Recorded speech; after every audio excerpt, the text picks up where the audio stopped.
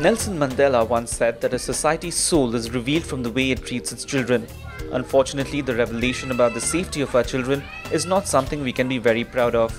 In 2014, 16,901 children were killed in road crashes in India. And though the numbers have reduced marginally over the years, it's still surprising that a country which has eradicated polio and eliminated neonatal tetanus in the last 1 year has failed to protect its children from preventable road deaths. And yes, those statistics not only reveal the existing policy gaps with regards to road safety, but also the lack of awareness when it comes to us, the drivers. And through this series of videos, we're going to do our bit to ensure road safety and increasing awareness for children's road safety. Exactly, and that's why I, Animesh Das, am joined here today by Sergis Barreto.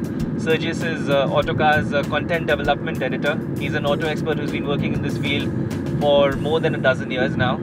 And more importantly today, he's here because he's a dad. Yeah, a dad to Samuel, who's 11 years old, and Sarah, who's 7. And I'm sure his experience will help us uncover some observations or some tips as to how we can increase the safety of our children while we are driving them around.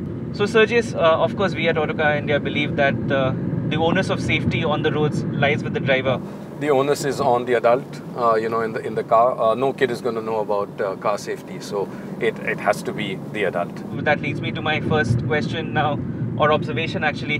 Driving on Indian roads, you see a lot of adults with their kids in the front, in the passenger seat. Is that really a safe practice? No, it isn't actually. I mean, if you think about it, in a crash, this area isn't really safe. The rear Why is that?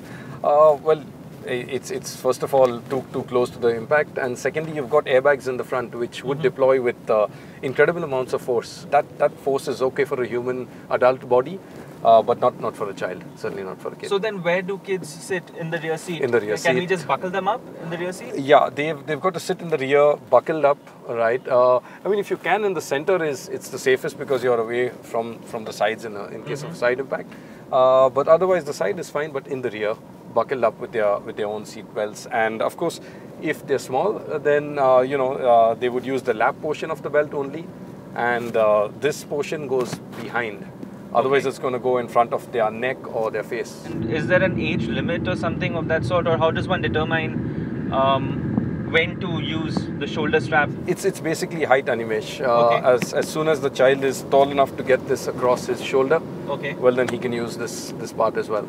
Now we also have a lot of safety devices and gadgets. For example, child seats that have come into the fray, right? Absolutely. So is that a premium necessity for any parent now who's driving around the absolutely. kids? No, absolutely. It's in fact it's in some countries it's illegal to drive around without child seats. So I would say definitely you've got to have child seats. I've got a couple for my kids, and they aren't all that expensive. So yeah, you should have child seats. So another thing I've observed is kids being buckled up with their parents. Now, is that really? No, the intention is there, but it's incredibly unsafe, because what's going to happen is in a crash, or even if you brake really hard, the child's chest is going to have the weight of your body as well. So it's incredibly unsafe. The best thing to do is you should be buckled in, the adult, and hold your child firmly in your arms. But that's only assuming you can't buckle them in their own seat. So of course those were the essential safety features, but nowadays all cars have standard safety features like a child lock doors as well as child lock power windows. Yeah. How much of a factor do those features actually play? Oh, they are incredibly important. I mean, the child locks, for example, on the doors, they won't let you open the door from inside. They'll only be operational from the outside. So it's incredibly safe. A child can't accidentally open the door from the inside. Okay. And same with the power windows. With the power windows locked, children can't, lower the windows and put their hands outside. But yeah, in case you don't have power windows and they're manual windows, then you've got to discipline your children about, not touching the window winders and playing with them. Disciplining kids, kids will be kids. How did you discipline your kids into understanding why you're enforcing these rules on them? Yeah, I mean, obviously you got to explain to them about safety, getting hurt. Kids understand getting hurt, obviously, and with Sarah and Sam, I mean, they were in child seats right from the time they were born. So they're used to sitting in seats, and even if they wanted to get out sometimes and, out of the seats and fool around, we'd stop the car and say, well, if they're going to be out of the seats, the car stops. So, it worked. And what about some of the fun features that the car have these days, especially sunroofs? Is it advisable to let kids No. peer out the sunroofs and enjoy a drive? No, I've seen that happen far too often. It's incredibly unsafe, obviously.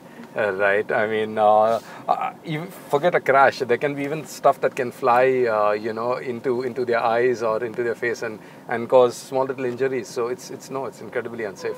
So thanks for that, Sergis. With this, we'll end this particular video. But there's more to come. In the next video, we'll talk about child seats especially, and the role they have to play towards keeping your children safe while you're driving them around. So stay tuned for that.